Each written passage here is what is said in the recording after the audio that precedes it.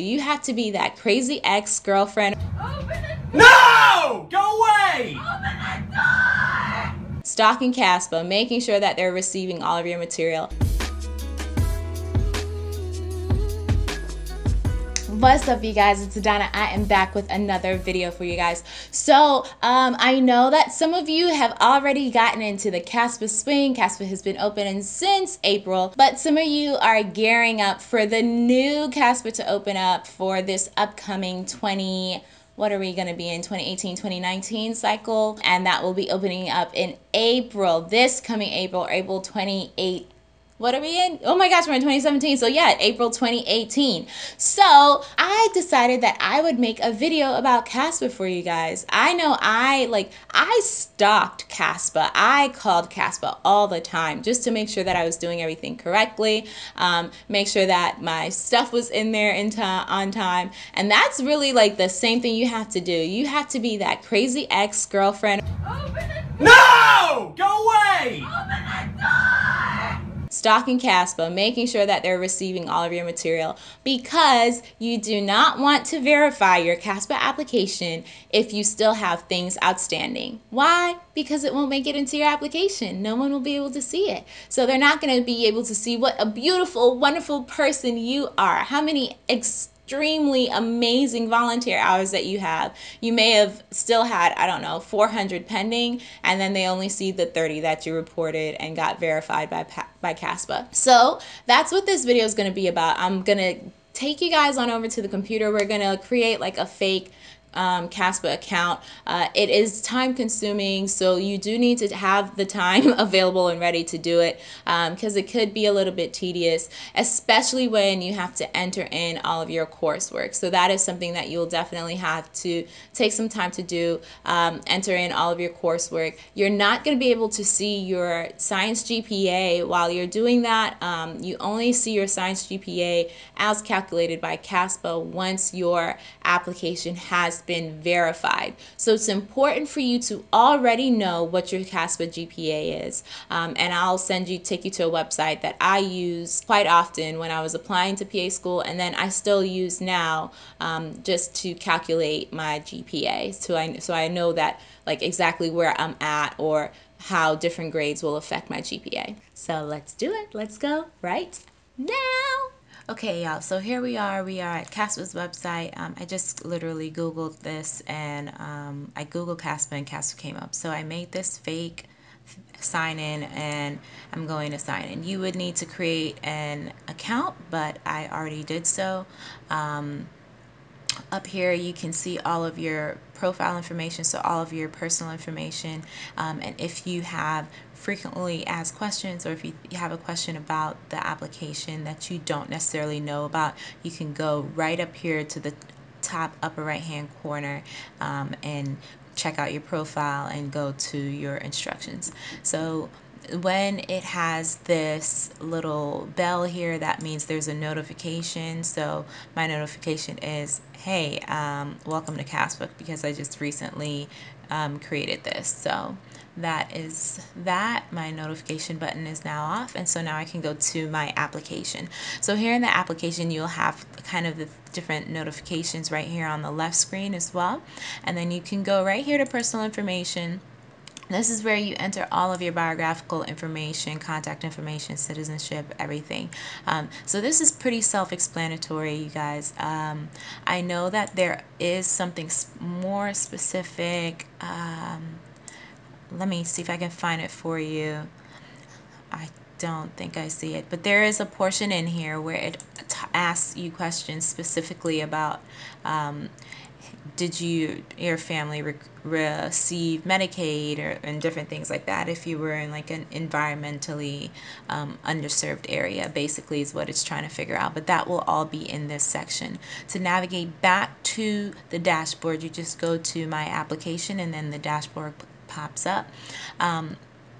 I already added some programs here because I stated that I was trying to apply for schools for a start date of next year fall. So it has all of the schools that that still are accepting applications. So you're going to see a lot of March dates, March 1st, and then January dates.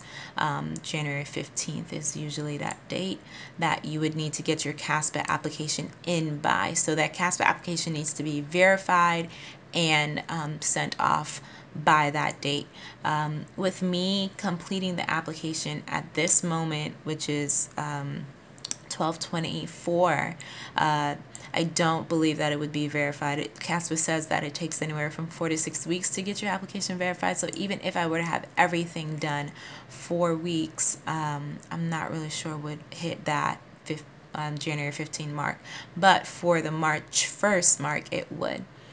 So this is where you go to add it. I can literally just add Clarkson University College of St. Mary, and now you'll see where I want to submit my application. It tells me all of my application fees. The first application is always $177, I believe it is. Let me just go ahead and delete some things, and it shows you as it continues to drop from the $51, because each subsequent application after the first is $51. So I can sort it by the deadline or alphabetically. It's up to you to choose how you want to sort your applications out. Furthermore, depending on where you're at within your application for each school, how much information you still may need, the line will be longer or shorter, this line of completion. So Methodist University, the line is a little bit longer than Touro College because, hey, I don't necessarily have any additional things that I need to add for Methodist University. And you can see that here. So I'm going to go down to the program materials. That's where you see all the schools, and you see how Methodist University has a check. That means that I'm pretty much done with that. Once you've completed each school, you'll get a check. And the only reason I'm done with this is because it does not have anything extra for me to do. Unlike Johnson and Wales, where it has the prerequisite coursework that I have to add. I can only add this if I add in my transcript. And you guys, I'm not making up some fake transcript to add stuff in, because the transcript is absolutely a killer. It's so tedious. Here it is. I made some fake high schools and colleges that was attended, and here's the transcript screen. So you can add in your transcript. I made up a transcript. I made up a university that I went to, but I did not necessarily want to add the transcript in because I would have had to do that piece by piece. But we can just go in to see how you would review the transcript. So here is Alabama State. That's where I said I went. Did I repeat any classes? No. No.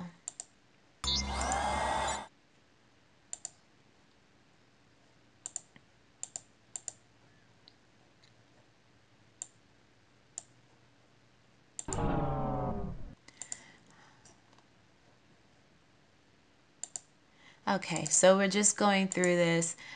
The transcript entry was done for that, right? I made up anatomy and physiology to put that on there. So my transcript review is finished.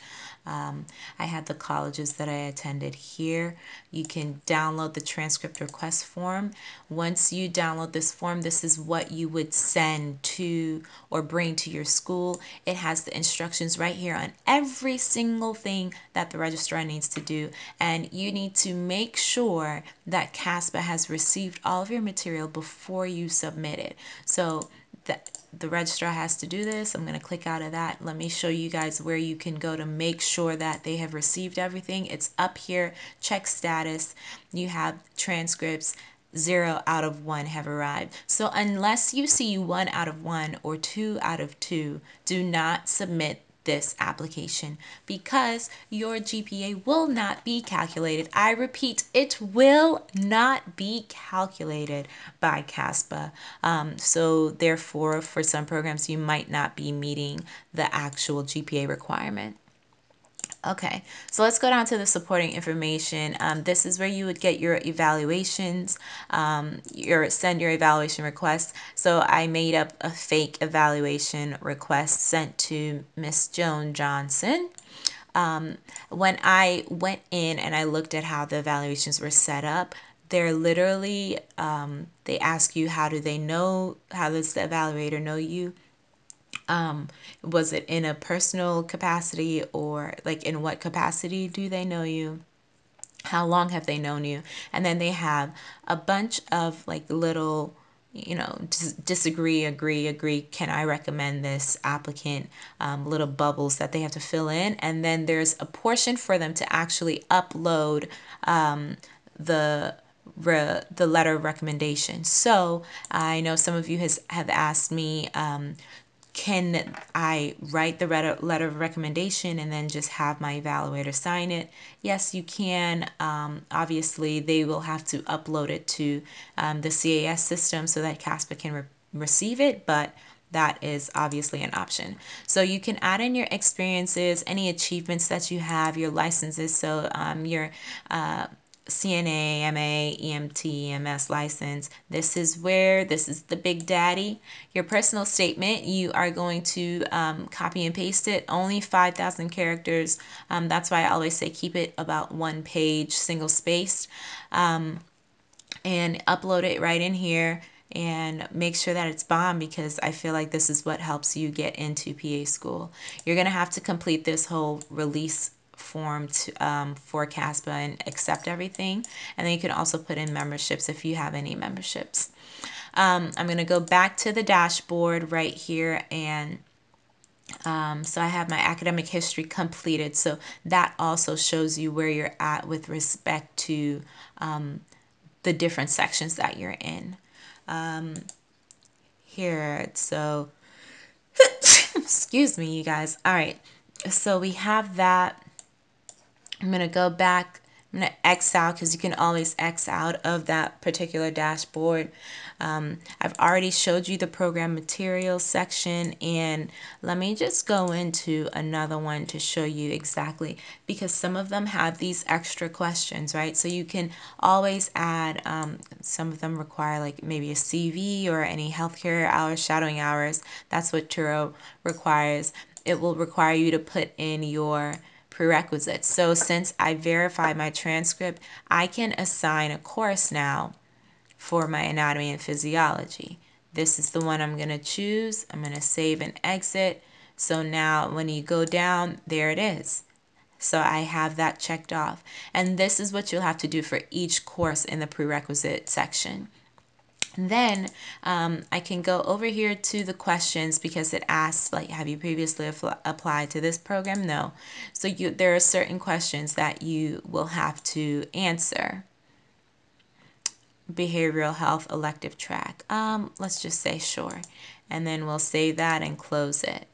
So the question section is finished. This is partly done, but not fully. So that's why I don't have it checked off. It's not checked off here as it is with Methodist University. So just be mindful of that. Make sure that all of your schools are checked off, so you know that you have completed everything required for each school. Let's go back to the dashboard. I gone into any supporting information. So we already saw all of this, your evaluations. I explained that to you guys. If you have any like questions or anything like that, you can go there. They'll respond to you. They do respond to you fairly quickly. So I do suggest either emailing them, or you can call them. There is a number that you can call, but you will need your CASPA ID. So make sure that you have that handy wherever, even if you're using it through email. All right, so that's pretty much it. I have everything here. When I'm ready to submit, I would submit the application. I can look here to see how much progress I have in the actual programs.